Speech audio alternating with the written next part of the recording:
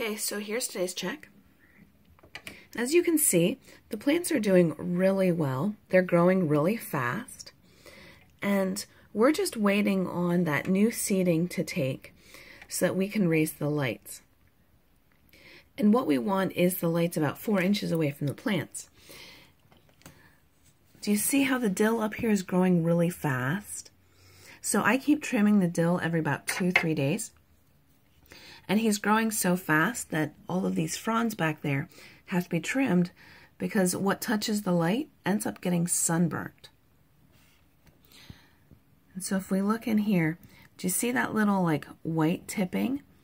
That's what's referred to as sunburn on these plants.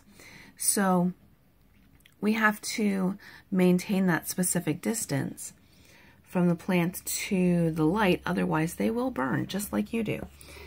But the reason that the lights are so low is because we're waiting for that new seeding right there to take. If we raise the lights, then that seeding doesn't get the energy that it needs so that it can't compete against all of these other plants. So, there's today's check, and I will check in with you tomorrow.